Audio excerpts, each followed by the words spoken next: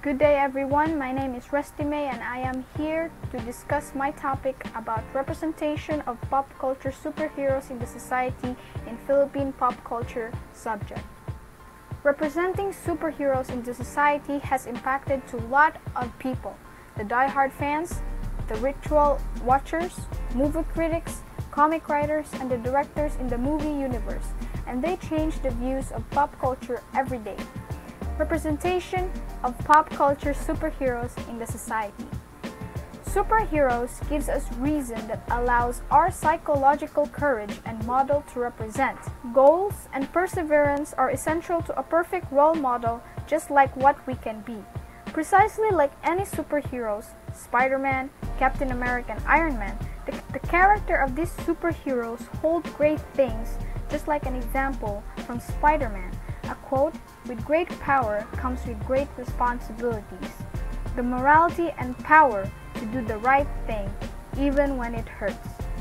Stan Lee, a famous writer, artist, creator of the famous superheroes we know today, Thor, Spider-Man, Hulk, and many more, he co-created Black Panther, a superhero of color, a gorgeous representation to the black culture, released in 2018, an antidote to the Black American, by Vox.com 2020. Many thought of African people as savage, opposite, and chaotic in everything, but its portrayal has left little room for other interpretation, a part of wave entertainment that's expanding the scope of black narrative, representing strong black bodies of justice. For Asian representing superheroes in our culture is the infamous Darna, created by Mars Ravelo in 1951, a favorite Philippine local superhero with strength, heat vision, and flight, swallowing a magical stone and shouting Darna, having the same concept of the Western superheroes. In the end of every story, good defeats evil. Even in the real world, good will always prevail. How does superheroes able to represent today? In pediatric hospital units, there are children dealing with difficult situations in their lives, dealing a heavy weight every day.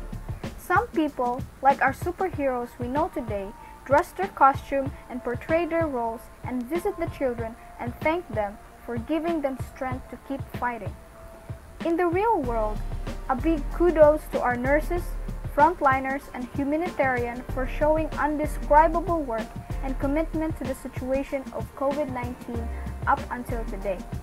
Every day I saw during the pandemic, humanitarian workers have stood on the front lines dealing with challenges arising from COVID-19. In these extraordinary times, despite the very real danger to themselves, Filipino frontliners put their own safety and well-being aside to provide life-saving support and protection to people most in need.